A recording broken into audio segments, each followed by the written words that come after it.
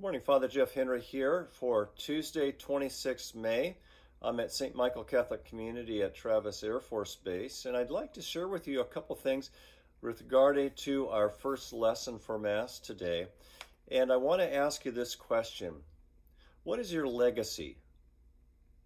What is your legacy? St. Paul is in Ephesus, and he's been there for 2 years speaking and teaching and reasoning with people, helping them understand the faith. As we talked about yesterday, if you watched yesterday's video, it was with his first experience with the people from Ephesus, at least in this time around. He has to fill them in about who the Messiah Jesus is and what the gift of the Holy Spirit is. They were lacking in this knowledge, and they needed to learn more so that the Spirit could work on their knowledge. Well, today he's coming to an end of this, and he's never going to see them again.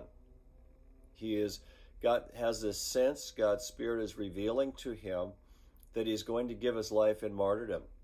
And we do know later around AD 64, Anno Domini 64, he gives his life in Rome. He has, by the order of Caesar, he's beheaded. The same year, it might have been 67, but anyways, in the 60s, the same year, St. Peter was crucified upside down in martyrdom as well.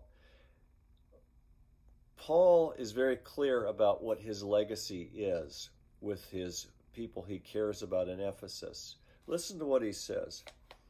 But now I know that none of you to whom I preached the kingdom during my travels will ever see my face again. And so I solemnly declare to you this day that I am not responsible for the blood of any of you, for I did not shrink from proclaiming to you the entire plan of God. Paul is making clear what's most important to him, what he wants to leave them with.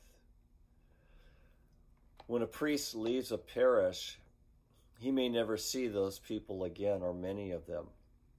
And his concern should be, have I told them everything that they need to know to the best of my ability? Am I responsible for the blood of any of them? In other words, what he's asking himself is, did he give them everything they needed to know to have a close relationship with Jesus Christ? I do the same thing. Sometimes, and it's probably a little bit over the top, I suppose. But sometimes, a lot of times actually, I really worry about what I say in a homily. It's not as if one single homily is going to make or break the day. However, an accumulation of homilies over the years help to form people in their understanding and faith in Jesus Christ. Am I giving people what they need to the best of my ability? It doesn't mean I have to be the best of preachers or the best, most expertise of teachers, but am I involved enough in my own faith life, in my own experiences, my own study, my own growth, that I can give that and share those things with other people in a way that's accurate and true? That's the goal. And really, that should be your goal as well. You also are a priest. Did you know that? You're the priesthood of all believers. What I do in public, such as in a Mass or in a Bible study or teaching or whatever, what I do in public, you should be doing in private.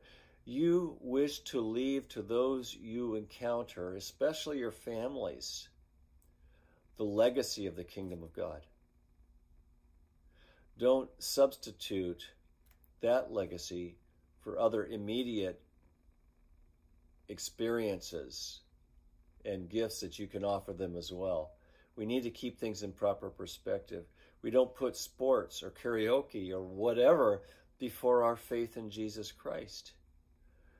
When I leave, when my family will never see my face again in this life, please God, decades from now, but I don't want my blood, their blood to be on my hands. In other words, I want to give them everything they need to have a close relationship with Jesus Christ so they can have a joyful life, eternal life to follow, and that I will be able to see them in the eternal kingdom called heaven. That's our goal. That's our purpose for being here. This is the proving grounds for heaven. This is endgame for all of us. We just don't realize it. And we ask ourselves, what do I want to leave the world? What do I want to leave the world? I want to leave them an example. I want to leave them good words and kindness. And I want to leave them this legacy of Jesus Christ. Because the legacy of Jesus Christ captures everything. It fills everything. It makes everything purposeful and joyful and full of light. Let's have a word of prayer. Send your Spirit, O Lord, upon us that we may speak the words of God in truth and in honesty, not holding back when we should give words that are hurtful or painful, but at the same time not being afraid or unwilling to offer a word of encouragement. May we also teach by the examples we lead of following you always, every day. Make us prayerful, thoughtful disciples. We ask this through our Lord and Savior Jesus Christ, your Son, who lives and reigns with you in the Holy Spirit, one God forever and ever. Amen. In the name of the Father, and the Son, and the Holy Spirit. Have a great day. Keep the faith.